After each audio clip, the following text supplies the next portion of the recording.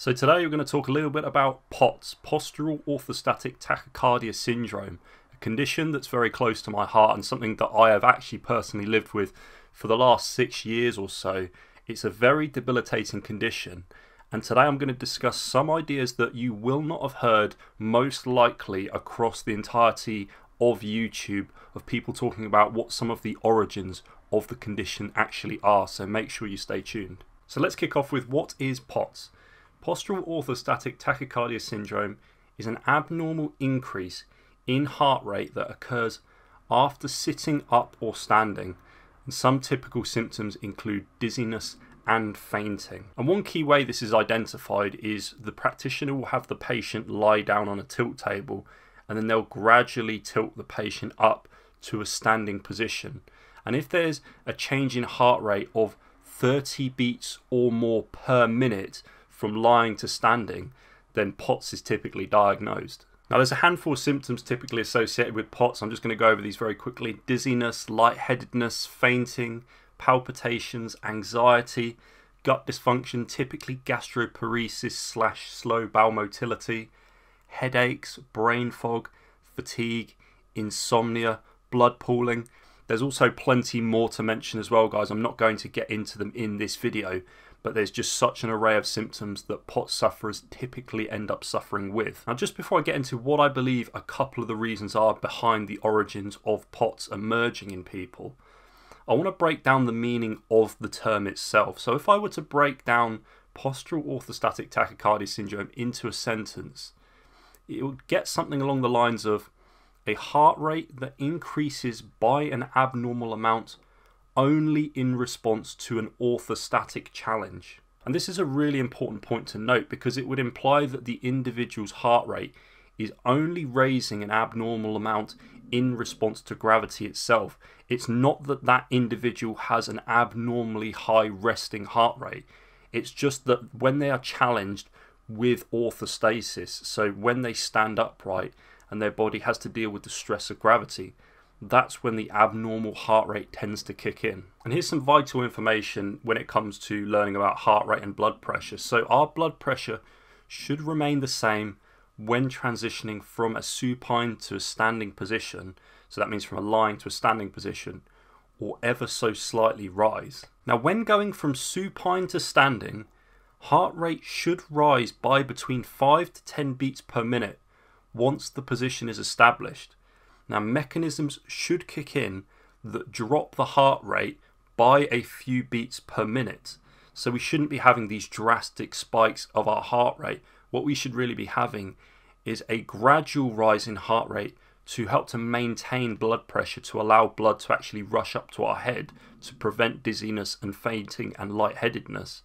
And then the mechanism should kick in that actually lower the heart rate by a few beats. And another thing to note here is that resting heart rate is highly dependent upon each individual's physiology. Both structural and functional variables can create either a higher or lower resting heart rate. And we see this when it comes to either somebody being sedentary versus somebody who is a trained athlete. That trained athlete will tend to have a low resting heart rate, whereas the sedentary individual will tend to have a high resting heart rate. So now moving on to intelligent mechanics. So have you ever considered the complexity of the human circulatory system? Think about the position of the brain in relation to our heart. We are one of only a few species out there in which our body must deal with the pressures of gravity in order to deliver sufficient amounts of blood and oxygen up to our brain. And this is a super important point to note, because while pretty much every single human out there is taking this mechanism for granted, if it becomes dysfunctional, the human body is really going to struggle to deliver sufficient blood and oxygen to the head efficiently when changing from that lying to standing position.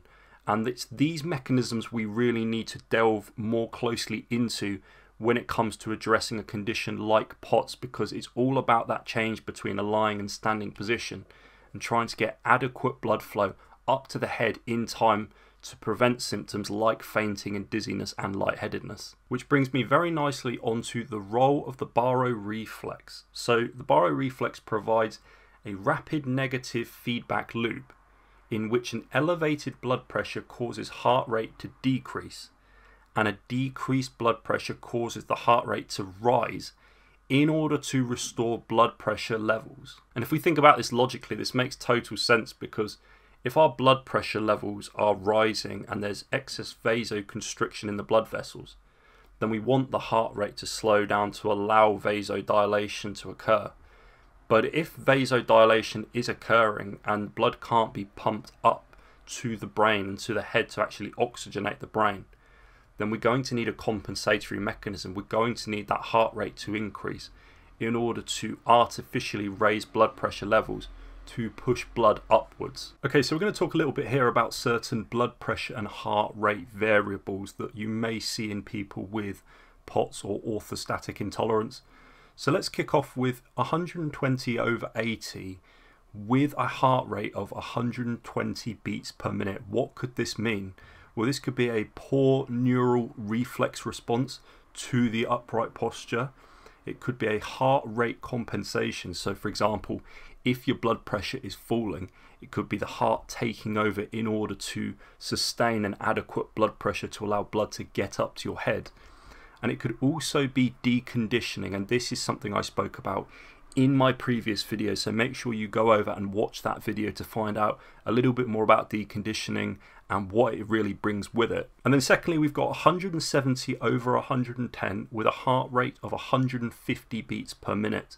So this could be one of two things really. This could be a massive heart rate compensation for a huge drop in blood pressure, and so the heart is having to beat really fast to elevate and sustain that blood pressure. But what you may also have is a low parasympathetic tone, and what the parasympathetic nervous system really acts like towards the heart is it's kind of like the brakes when it comes to your heartbeat. So where the sympathetic nervous system is an accelerator of the heart because it releases lots of these stress hormones that speed up the contraction of the heart, the parasympathetic nervous system releases hormones like acetylcholine, which will actually slow down the heart rate. And so we look at this final variable here where we have 80/50 in terms of blood pressure and a heart rate of 60 beats per minute while standing. Now what this is telling me is this isn't really a typical POTS case because your heart rate isn't accelerating above what it should do. And this is the type of presentation you'll probably see in elderly patients whose baroreceptor response isn't adequate enough to raise their blood pressure and heart rate in response to that orthostatic stress. And what we'll see here is a low sympathetic tone. So it's less vasoconstriction of the blood vessels to get blood up to the head. And the heart rate isn't able to actually compensate, so it's a complete withdrawal of the sympathetic nervous system. But back to the case of POTS. Now, systems that act to maintain blood pressure in response to gravity might not be working properly, making it difficult for blood and oxygen to be delivered to the head. Increased heart rate acts as that compensatory mechanism that actually fills in for the decreased blood pressure. So that's where this 120/80 with a heart rate of 120 beats per minute will really come into play. And you'll see this presentation, I would say, in the majority of cases of people with postural orthostatic tachycardia syndrome. And also, if somebody has a low blood volume or a low fluid volume, this similar compensatory mechanism from the heart may kick in order to mobilize fluid and blood more efficiently around the body. The heart may have to speed up. Now, another scenario could be that there is a lack of parasympathetic innervation, meaning that the sympathetic nervous system continuously vasoconstricts blood vessels and increases that production of catecholamines, which in turn increases the heart rate. And you'll typically see this in presentations of people who have a blood pressure of 170/110 with a massively elevated heart rate of maybe 150, 160, or maybe even 170 beats per minute. So in order to understand what may be going on with POTS sufferers, I think it's really important to note some of the behaviours that people adopt who end up living with POTS, just some of the signs and symptoms to look out for with people. So for example, things like bending over while standing, leaning against a wall or an object, crossing their legs while standing, maybe tensing their calves, walking around instead of standing still. And then certain other behaviours like crossing their legs while being seated, opting to lie down instead of being seated, tensing their calves or moving their legs around while seated. They feel most relaxed when lying down. They can't handle warm conditions like hot weather or being in a shower, especially when being upright. And also they wear compression garments and they crave salty foods. Now, what might all of these behaviours have in common with one another? Well, the one thing that they all do is they all promote vasoconstriction, which is the constriction of blood vessels in attempt to try to push blood upwards towards the head and brain. And now these are things that should be happening unconscious to us. They should be happening automatically in a healthy and fit human being. But somebody who lacks some of these reflexes or has less of a tone of certain reflexes when it comes to pushing blood up towards the head in response to gravity, they'll deploy lots of these artificial ways to try to maneuver blood upwards. And that brings us on to improper blood distribution. So I'm going to read this out to you guys. This is super interesting, so make sure you stay tuned for what I'm about to say. A blood pressure drop upon standing is typically linked to the pooling of blood to the arteries in the lower limbs, as well as a failure of the arteries to constrict upon standing. The physiological changes accompanying POTS can be described as a temporal mismatch between cardiac output and vascular resistance. When humans change position from sitting to standing, it is the job of the vestibular system to detect changes in gravity and signal to the sympathetic system to successfully constrict blood vessels, redistributing blood to the brain and increasing blood pressure. The vestibulosympathetic reflex is the connection between signals from the vestibular system activating the sympathetic nerves which regulate the cardiovascular system. The VSR is essential for preventing a drop in blood pressure and symptoms of orthostatic intolerance because the VSR is activated at the onset of sensing motion. The otoliths detect a position change with respect to gravity within milliseconds, thus play a key role in the activation of the VSR. And if you're wondering what the otoliths are, it's these little stones in our inner ear that detect positional changes in response to gravity, so that our body can detect when we're supine, when we're seated, when we're standing. It should be a reaction that occurs very swiftly so that we don't even consciously notice it. But it's these otoliths that are so important in detecting these changes. And if we have less of an input to them, or for some reason they've been damaged to some extent, we're going to start to detect some of these symptoms when it comes to having problems with orthostatic intolerance. So what are some of the factors that could be contributing to POTS? So number one here, I've put the one that I truly believe is the most likely situation, and that's decreased firing into the vestibulosympathetic reflex, the VSR, because this is essential in preventing a drop in blood pressure during positional changes.